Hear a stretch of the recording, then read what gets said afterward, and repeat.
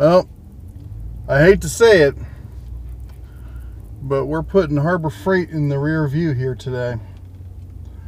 This is probably going to be my last Harbor Freight video. Well, at least my last Harbor Freight video from a store. The bear just got kicked out of his favorite Harbor Freight store. Alright, so that's an exaggeration. I wasn't kicked out, but I was told succinctly that I was not allowed to film or take pictures or use my camera in any way in the store. Now, this is not the closest store to me. This is my favorite store in all of Las Vegas. If you guys didn't see the video I did, the bear and I, about a year ago, did a trip where we hit every single Harbor Freight in Vegas. There's 6 of them, I think. And we did it all in one day. We stopped for lunch and everything, but we had a good time of it. So I've seen every store in Vegas, and this is by far my favorite. It's the nicest, the cleanest. Everything's displayed great, and the people who work at this store are my favorite. Everyone who works there is nice. They're pleasant.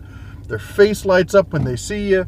You know, and the manager, and that's the cherry on top. The manager there is, you know, is probably the favorite store manager I've ever seen in retail, in all of retail.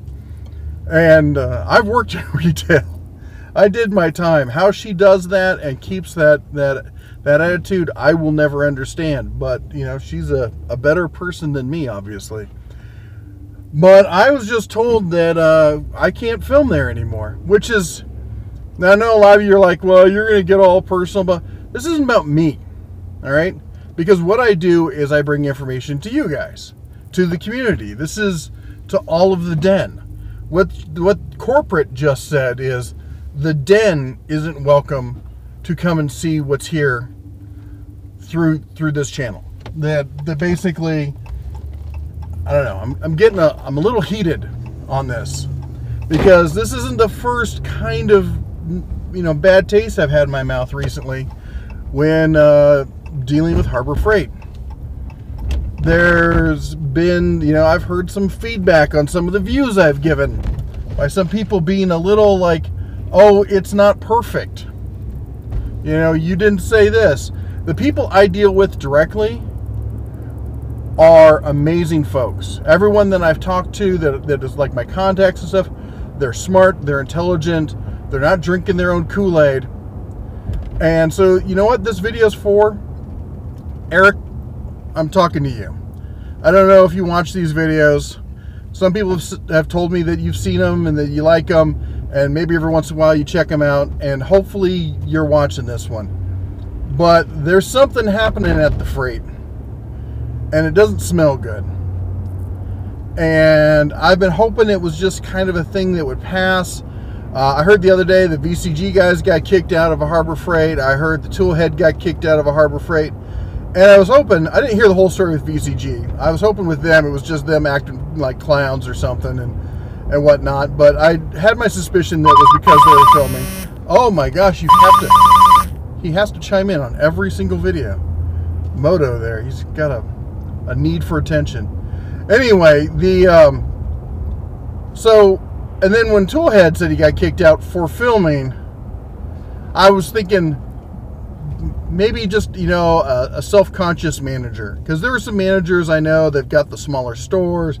They don't do the best job at keeping them looking great and stuff, so they get a little worried about it.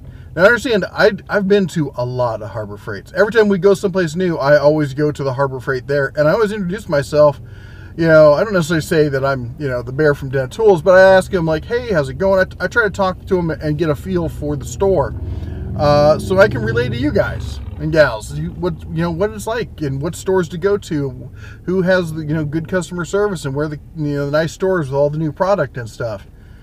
And, you know, in January we did a video on the parking lot sale, and I told everyone, here's all the ins and outs so you can, you know, score the best scores at the parking lot sale. And of course, that parking lot sale was the one where they decided to implement the new pricing structure that was all controlled by corporate. So basically everything I said at that parking lot sale was wrong, because they had, unbeknownst to me, changed the entire rule book. And so I just went today and I talked to him and asked him how it's all, you know, handled. Because it used to be on Sunday, anything that was left over that was open box, specifically anything that was like a corporate return, you know, the refurbished stuff that they put out there, all that stuff, the manager had a lot of leeway where, you know, it was just kind of like extra merch to sell and get rid of it, push through stock and stuff. And they changed all that, and they locked it down so it's all controlled by the cash register. They have no say in it anymore. And I gotta say, that really bothered me, because, and I'm not one of these typical guys who like know nothing about the business and they're saying, you know, well, you're running your business wrong and you don't know how to run your business. I was a chief operating officer for 20 years. All right, I understand the business aspect, and I understand also what happens when you get guys, and I always see, I could be wrong, but I'm going to roll the dice on this, because it really feels there's a lot of young guys with MBAs who are trying to come in and tell Harbor Freight that they need to modernize and get with the times, and this is the way new businesses run. Because one of the best things about Harbor Freight was that even though it's, you know, it's a big company, and there's, you know, now there's stores everywhere. There's over, got to be like 1,000 stores by now. It still felt, because the managers had such control and such passion for their jobs in each of the locations, it always felt like I was going to a small store, like a family-run kind of place.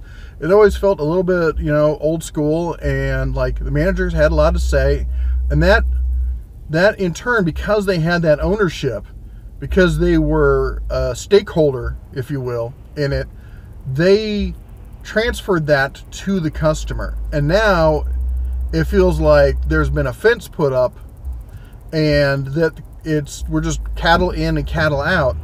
And I gotta say, it doesn't feel right. I mean, I can get that service at Home Depot. I can get that service at Lowe's. I can get ignored anywhere. That was, you know, there's a reason I drive across town rather than going to the hardware stores that are down the block from me. And at least there was a reason. And this whole thing with being told that we can't film there anymore, this is obviously a new corporate push coming down. I mean, it's transparent. When you got 3 YouTubers in a day coming up with 2 days, I guess, coming up with we're not allowed to film here anymore. Obviously, somebody has made a ruling and pushed it downstream. And to me, that just smacks of, we don't care about the community. We don't care about the YouTube communities, all the people who watch and are involved and a part of this. And for those, you know, for any of you corporate guys who might be watching this, that's what this has always been about. This hasn't just been like, I'm just some Harbor Freight super fan. This has been about gathering a community of like-minded folk who all, you know, share a lot of commonalities. And I got to tell you, there's going to be a lot of people who are going to share my viewpoint on this. I mean, I can get most of these tools ordered through Grizzly if I had to.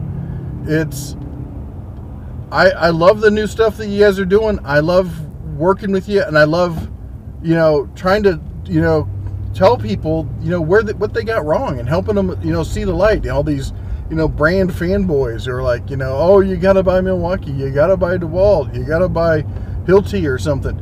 It's, you know, and I've always been a proponent of getting the right tool for the job. But part of that is the company that stands behind that tool.